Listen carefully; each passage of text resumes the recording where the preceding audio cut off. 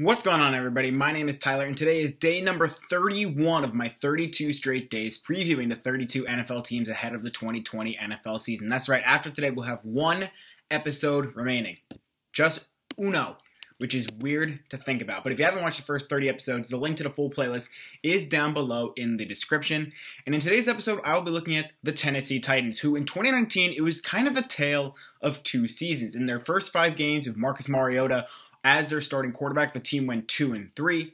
Then in week 6, Ryan Tannehill took over as a starter, and the team went 7-4 in his final 11 games, finishing 9-7, making it to the AFC Championship Game as a wild card team, taking down the 3-seeded Patriots at home and the number 1 overall seed in the AFC, Baltimore Ravens, in the process, and having the lead against the Kansas City Chiefs, who went on to be eventual Super Bowl champions.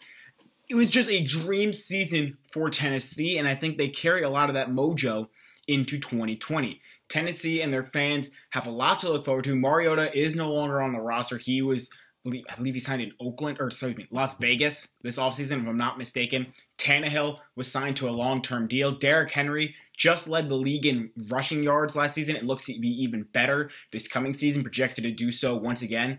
And despite losing Jack Conklin on the offensive line in free agency, the Titans still look to have a really solid line to protect Tannehill and create holes for Henry.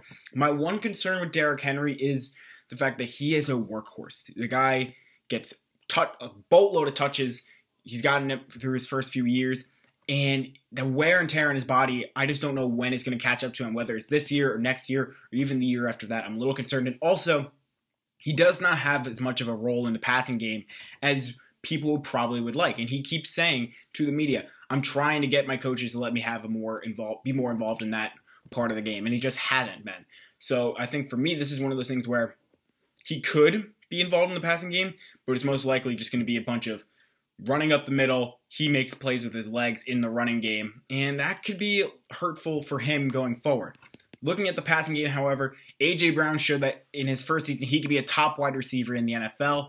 He is paired with Corey Davis and Adam Humphries, two nice complementary pieces, neither of whom are number 1 guys, and probably not even number 2 guys, but complement nicely to Brown. They also got Jonnu Smith, who looks to be a very solid piece at tight end, and they could use probably one more wide receiver, but that is not a major concern for me, given the workhorse that Henry is if he continues that production. The defense for Tennessee is very intriguing, with guys like Vic Beasley Jr., Rashaan Evans, Harold Landry III, Kevin Byard, Malcolm Butler, and Adoree Jackson, among others. They can give opposing offenses fits this season. And given how wide open the AFC South is, in the grand scheme of things, given the fact that the Houston Texans are coming back to the field somewhat, I guess you can say, this is the Titans' division, I think, to win. The AFC South doesn't project to be an extremely tough division, especially given the fact that the Jaguars don't look to be very good. The Colts, who knows what they're like. They seem like they're going to be a very volatile team this year. The Texans, that's probably the Titans' biggest competition, and I think the Titans have the edge. So it's going to be on head coach Mike Vrabel to really just keep this team focused. He's shown how good of a coach he is. We've seen that as his time as head coach for the Titans. Now it's just going to be on him to make sure everyone stays on course. And if things do go awry for this team, you just got to roll with the punches. Just keep fighting every single day, and everything will work out, at least in theory. Looking at the full Titan schedule, which will be down below in the description, as well as with my win-loss projections for this team this season. They start out week 1 at Denver, which I think is a tough matchup. The Broncos project to be really good this coming season on the road, and I think just the passing game for the Titans just won't be able to match what the Broncos project to be. Sure, Henry will be able to run all over this defense most likely, but that's a lot to ask in the first week of the season, especially given the craziness of this offseason. Week 2 versus the Jaguars, Week 3 versus Minnesota, Week 4 versus Pittsburgh, Week 5 versus Buffalo, Week 6 versus Houston. 5 straight wins heading into their bye week. So I have the Titans actually entering their bye week 5-1, sitting really nicely into the season. Jacksonville doesn't project to be very good. Minnesota, this will be a nice matchup between a young running back in Henry versus another young running back in Dalvin Cook from Minnesota. So I think that will be one a lot of people will watch to see who can make one final stop. Buffalo, although the Bills have a good offense and defense on paper, there's something about that team that I think can be susceptible to just a dud of a game. I think it's kind of like there's a wide range with the Bills, and I think the Titans can take advantage of that. Week 6 versus Houston, this could be a game crucial for the division, obviously early on in the year. I do have Tennessee winning this one at home, just a nice momentum to carry into their bye week. And after their bye week, I actually have them winning their next 2 games as well. Week 8 versus Cincinnati, or at Cincinnati, Week 9 versus the Bears. So 7 straight wins for the Titans going from weeks 2 to 9. So they'll be 7-1 entering the back half of their season. You couldn't ask for a better start. Week 10 versus Indianapolis, that's I think is a loss, but that could be one of those games where the Titans could win or lose. It's just that's how unpredictable the AFC South is. Week 11 at Baltimore. This is the game I have circled on my calendar. I'm most excited for ahead of this 2020 season, simply because the Titans bounced the Ravens in the playoffs last year in Baltimore. A major upset. Derrick Henry had a monster game. And I think the Ravens are going to come out seeking revenge. So I wouldn't be surprised if the Ravens, although they win this game big, I wouldn't be surprised if they just come out headhunting, especially on Derrick Henry. Week 12 at Indianapolis, so I had the Titans bouncing back against going 2 straight losses against the Colts and the Ravens, bouncing back, winning that one, getting back on track. Still, they'll only have 3 losses to this point. Very nice. And then weeks 13, 14, 15. 3 more wins, so that's 4 straight from week 12 to 15 against the Browns, Jaguars, and Lions. Jaguars and Lions don't project to be very good. The Browns in week 13. The Titans beat this squad week 1 last year. Who says they can't do it again? They ran all over them. The defense had a great day against Baker Mayfield in that offense, and I wouldn't be surprised if that didn't happen again.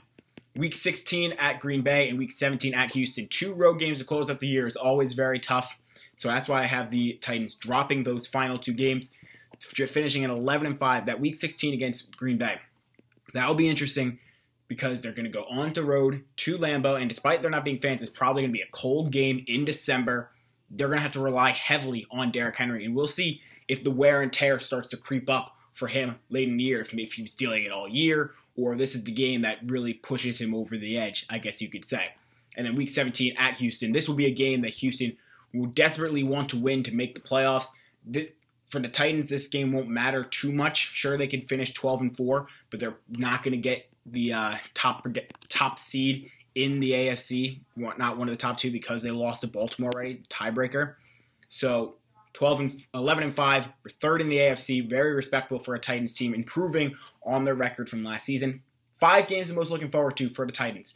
Week 1 against Denver, just to see where this Titan team stacks up. They lost Jarrell Casey to this Broncos squad, so who knows, maybe Casey gives his new Broncos teammates some secrets, be like, hey, this is what they like to do when they pass, this is like what they like to do when they run, etc., etc. So the Broncos could have a significant edge there, and also just being the first week of the year, we'll see what this Titans team did in the offseason.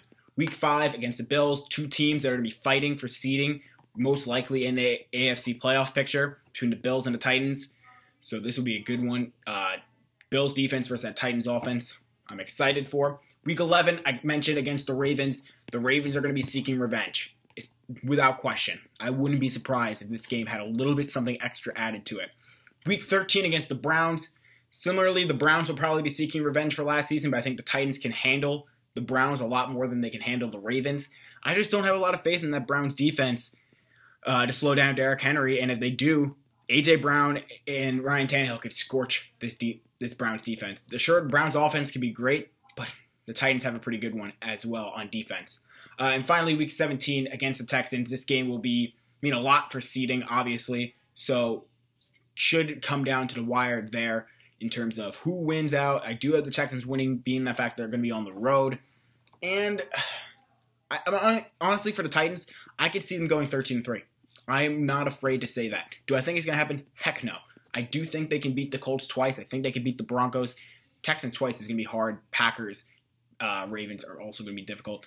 But 11-5, I think, is very respectable for this Titans team, given the fact that I don't think they have a lot of expectations. I think a lot of people are thinking, oh, the Titans, they had a remarkable run last year in the AFC playoffs, but they're not going to shock the world here. It's still the Texans division to win, and maybe the Titans, they could snag it. I have a lot higher expectation for this Titans team. I think they can definitely vault themselves into the top 3 of the AFC, as obviously by my record predictions. But let me know what y'all think down below in the description, or in the comments, excuse me.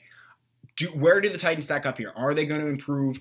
Do they make it into that top 3 of the AFC standings? Do they win their division this year? Does Derrick Henry and Ryan Tannehill and that offense continue to carry this Titans team? Or do the Titans take a step back and we're just like, what the heck was 2019? Was that a fluke? Let me know down below in the comments. Thank y'all so much for watching.